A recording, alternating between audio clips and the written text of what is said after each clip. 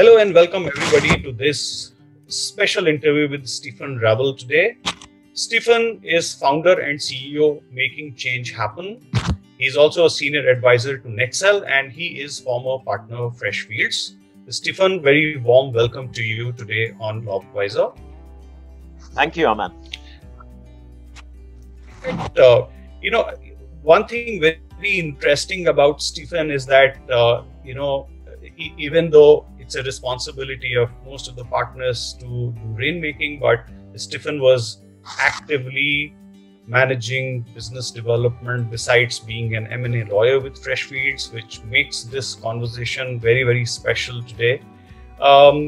Stephen, one conversation that always happens in law firms is that how do you utilize your existing relationship to expand the pie of existing clients? Could you help us understand how relationship management can help in expanding revenue from existing clients through cross-selling? Our LawWiser community largely consists of lawyers, law firm partners, and legal BD professionals who are going to be immensely benefited out of this insight.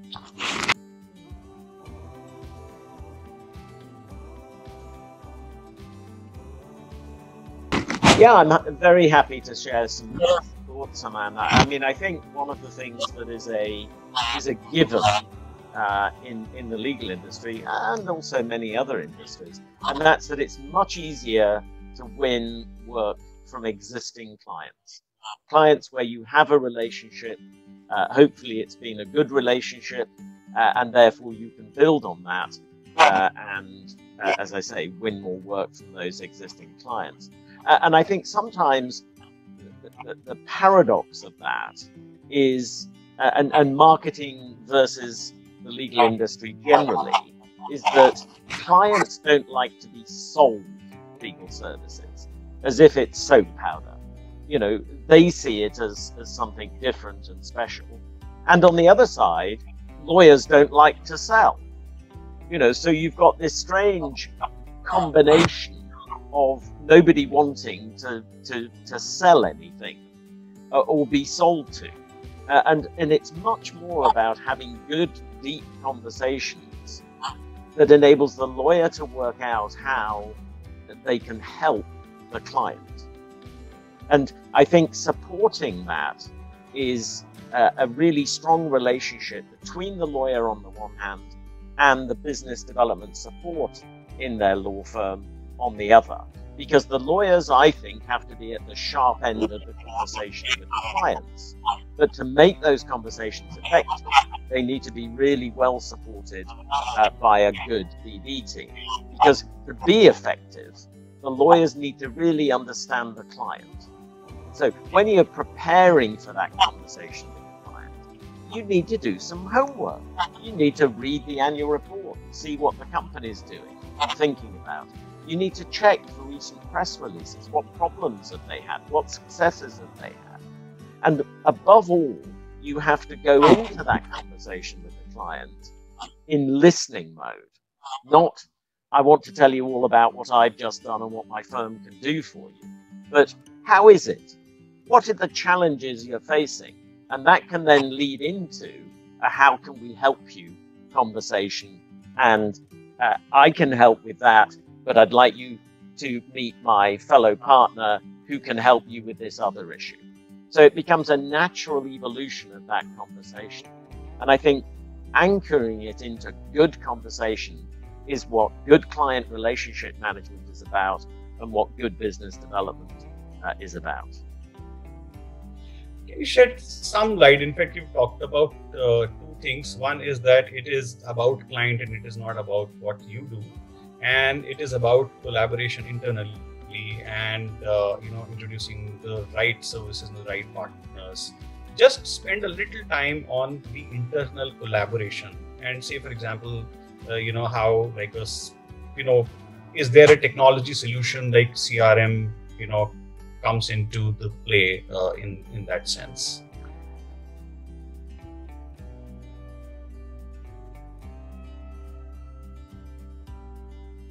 Well, I agree completely. I think it's really important to have a good CRM system. I think many law firms have CRM systems but don't use them effectively, and therefore there isn't that coordination that clients expect. So you've got lawyers within the same law firm talking to the client in different ways and different topics, and often I hear from clients that they are disappointed, in a sense, as to how chaotic their law firms seem to be because of these multiple conversations that, on the one hand and on the other hand, they don't seem to know what we're talking about. And clients' biggest frustration, and I've experienced this, as a client myself of law firms that I use, you tell one partner something, and you expect the firm to log that piece of information and be aware of it.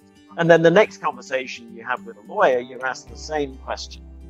Really frustrating for clients. So having good systems in place where you can be joined up as a firm, I think is really important in the client's eyes and underestimated in the law firm's eyes. So I do really agree with you that having good systems in place also enables you to have better conversations with the client, because through that information sharing and that collaboration, you have a better understanding of the client.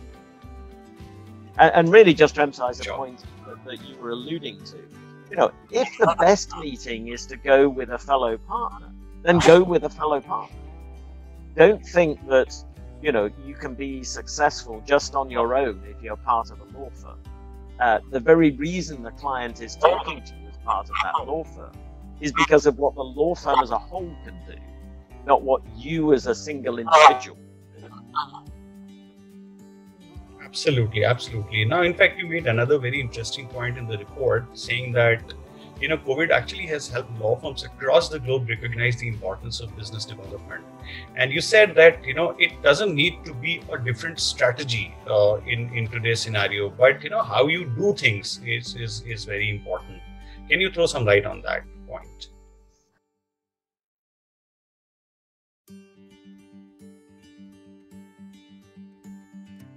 Well, I think COVID has been a sort of good news, bad news story for business development, in the sense that I think lawyers and law firms that have risen to the challenge caused by people working from home, people working differently, has been more frequent conversations, but also more personal conversations.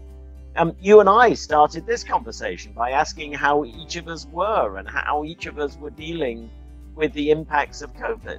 You've got something to talk about at a very personal level, and I think many lawyers have created stronger, deeper relationships with their clients by having those personal conversations that then lead into a work conversation. Now, on the other hand, and why I say there's some bad news out there, I've heard from many general counsels that they're kind of frustrated their law firms have stopped talking to them because they can't have lunch or dinner or a cup of coffee. There's been no communication. And I think that's really bad. I think clients have recognized it, because clients are seeing some law firms and lawyers do it well and some do it badly. So I think all lawyers need to reflect on the fact that COVID isn't an excuse for no communication. It's a driver for communicating in different ways. We can all use Zoom and Teams. There's no magic in any of this anymore.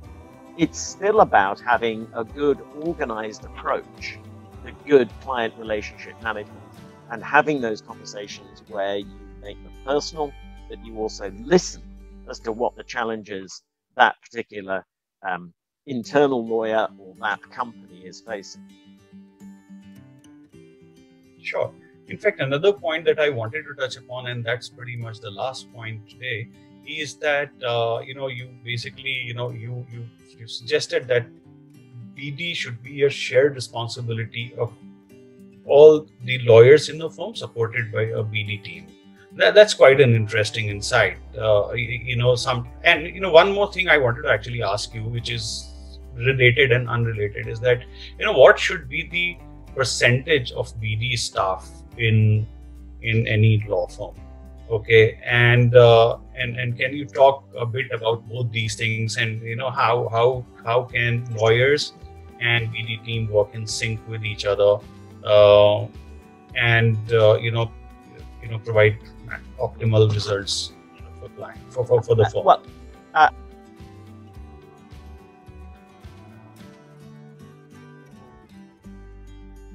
I really do agree that this is teamwork. There are elements that lawyers themselves need to do, and I think there's a client expectation of lawyers playing that business development role.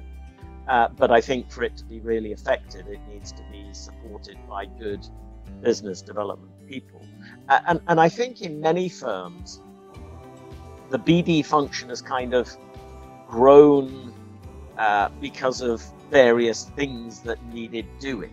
Directories, huge amount of time spent on directories. So suddenly, the work of the business development team expands to meet those needs. But I think in many firms, we're almost at a stage where you need to say, well, let's just put this on pause.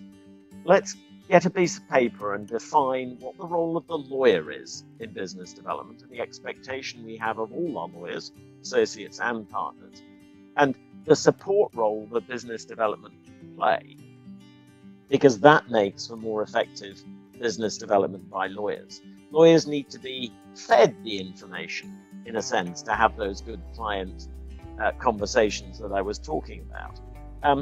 Dare I say it, there needs to be a degree of a nag system. A good organized business development group will go to their lawyers and say, oh, you said you were going to call so-and-so in the client. Did you? If not, can you do it next week? This bit of pressure needs to come from business development. And probably above all, and something that I think everyone is bad at in this context, is you have that great conversation with the client and there's 3 takeaways. Actioning those takeaways, really important. Lawyers are probably bad at writing call notes. In some non-professional services organizations, people wouldn't conceive of having a client conversation without then doing a call note and putting it in a CRM system. I think lawyers would find that extraordinary that people do that.